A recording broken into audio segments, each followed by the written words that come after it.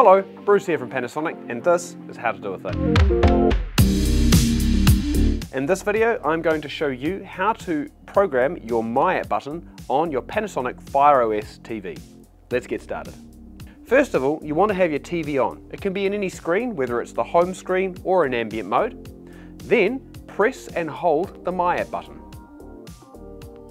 Now, if you've had an older Panasonic TV, the MyApp button was specifically a shortcut that you can set to your favorite app, whether it's your own personal streaming service that's not available on one of the shortcut buttons, or if it was a particular feature like the game control dashboard.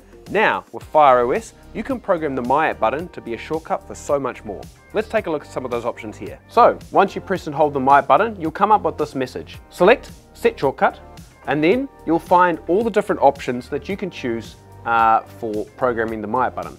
Now, when you're inside this menu, you'll notice that you can actually set the MyApp button not only for a particular favorite app, but also an Alexa command. So if you want to program turning off and on your lights, or some of your Alexa commands that you've used in the past, like to find particular movies, you can program that to the MyApp button, so when you press it, it does that thing.